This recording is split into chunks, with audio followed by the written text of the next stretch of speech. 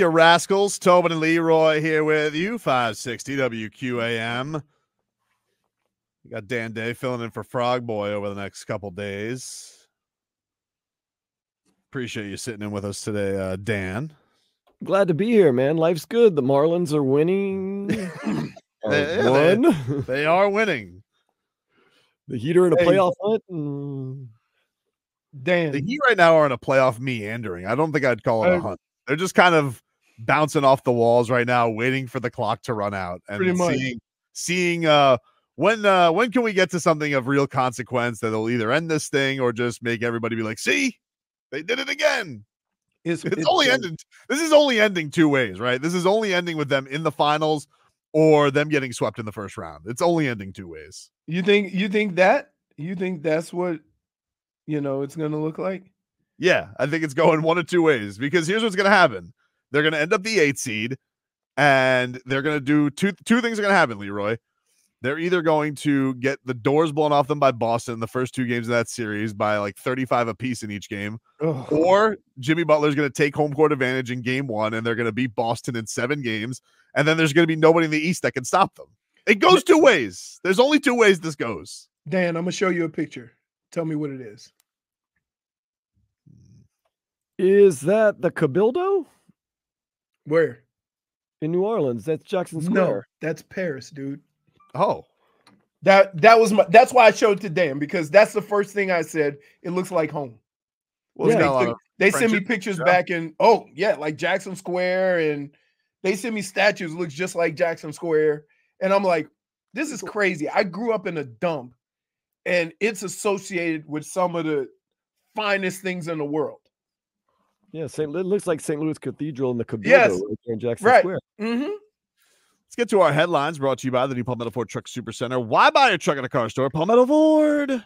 We know trucks. I was conflicted here because the Marlins finally won, so I can't go black truck, but then the Heat. So I don't know. Black truck is acceptable. Panthers lost this weekend. Marlins did lose the series. It was not a great weekend for the local sports teams, for sure. But we'll get back into the Heat a little bit later on. I want to switch over to some Dolphins. So did you see, Leroy, this weekend, Tua Tagovailoa was having a camp back home in Hawaii. He was having a youth camp for the first time. He does this in Miami, and I think he's done this in Alabama, but he's now brought it home to the islands. So he was, having some of the kids, a free camp for them. They get to come and catch these things out. And he also had some teammates with him. He had Teron Armstead with him and Jalen Ramsey with him participating in the camp. Oh, they wanted to go to Hawaii. Well, listen. Hey, it's a nice place to visit. It's expensive as hell, and it's a long trip. People don't realize it's a 6-hour flight from LA. Yep. This was interesting though. So, a couple things to make a note of this. First off, people are claiming that Tua looks slim. They think he looks like he's in fantastic shape. Can I explain it?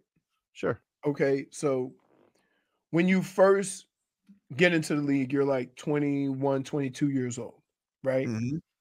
You start working out, and basically you're not your grown man self. So you're building muscle and you're getting swole. If you look at the pictures when I got into the league versus when I was 25, 26, I only weighed like 5 pounds less, but it looks like I'm slim. Well, it's hard to say. I mean, you have these giant shoulder pads. I can't tell what size, to be honest with you. But so it's basically after a couple of years in the NFL, you actually get your adult body. So that's what's kind of helping him. The first thing, and keep in mind, he wasn't doing a whole lot of working out when he was rehabbing his hip. So he was very limited in what he could do as far as like cardio or, things like that. And then he was playing. So then at the next year, he started doing more stuff, and then we start hearing about his off-season workout. And then this past year, he did a little bit more, and now he's going to get into it a little bit. So now his body is going to start taking form. So when people say, oh, look how chunky he is, look at a lot of NFL players, their first couple of years versus what they look like after 3 or 4 years. after getting to a program and a system and figuring out, and your body figuring out what it's going to go through. And we also had that whole thing last year where Ryan Clark fat shamed him. Yeah. Yeah. But here are a couple photos here for our viewing audience. Tua Tagovailoa, he has some new ink. He is now added to the left arm, but you can see here on Teron Armstead's Instagram that he does look like he's in good shape. That he's slimmed up a little bit. You can see Tua looking like he's been working out in a good way here for the offseason. So I like it. I like the as each year's building on, you're gonna say, oh wow, it's not like, and keep in mind, remember, the first thought of Tua was to bulk up so he could protect himself. Yes. So right, and it's the ebbs and flows of a career, man. So I never thought he was gonna look like that forever. Mm-hmm. But at the same time, you have to understand why, right? You have to understand why he looked that way. For example, sometimes you come into a position where they want you to play a position, they want you to gain weight. Well, like gaining 15 pounds in the offseason is, you're not going to do it with all weight. And so it might not look like it will when you have that weight 3 years down the road.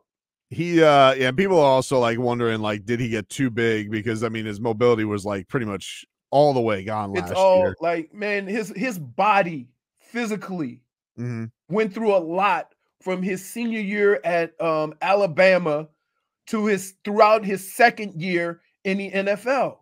Mm-hmm. Right? Just imagine, he had hip surgery, then his ankle, and then like not really being able to do any running or anything. Then he was thrust into action.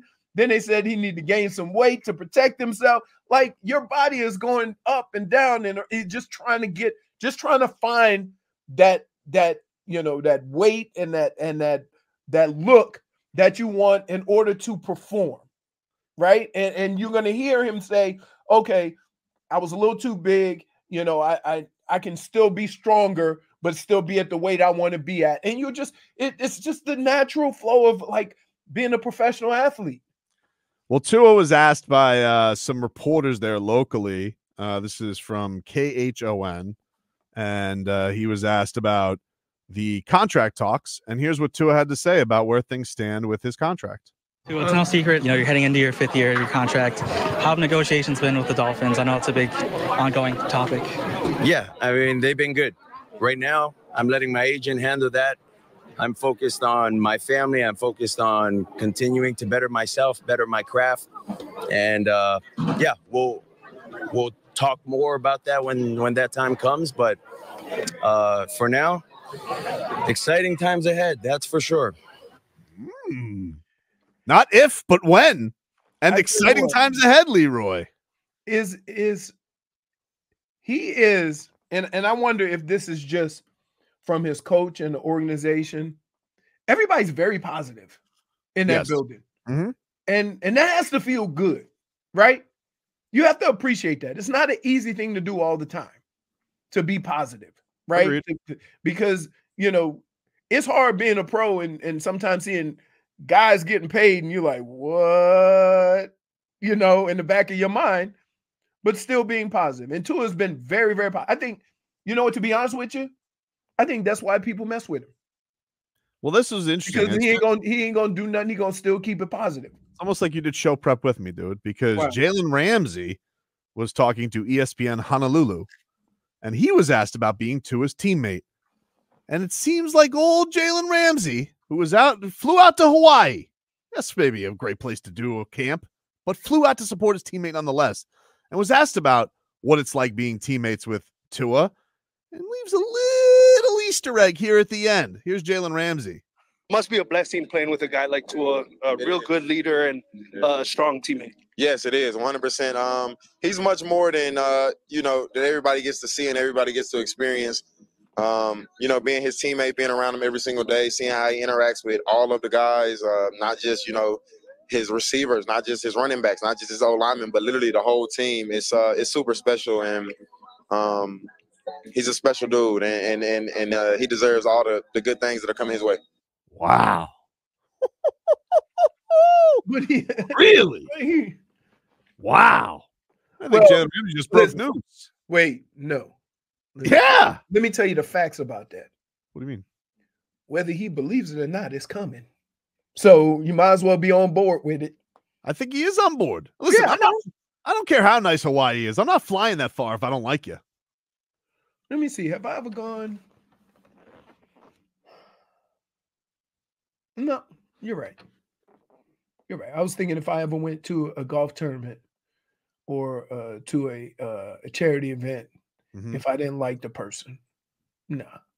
Although I have gone to some events that I wasn't necessarily, enthusiastic about because of where they were and what I could do around the event. You know what I'm saying? Interesting. Well, there you go. We've learned Tua slim with some new ink. He says exciting times ahead. And Jalen Ramsey says good things coming his way. Very interesting. Not very interesting. We all know Tua's going to get paid. Why you what do you? You're not like all of a sudden breaking news here. No, he's breaking news. I'm not breaking news either. Everybody know Tua gonna get paid. It's a little something, a little Easter egg. Is it? It's kind of like when you go get the chocolate Easter eggs at CVS after the sale is over. Oh yeah, you're like look at this. Did you do that this year? Let me tell you. No, I didn't. But I didn't hear you talk about it this year. It was a little odd. Here's the kicker. A week after Easter, we all know we're still sitting at that table at Publix. Peeps! Oh.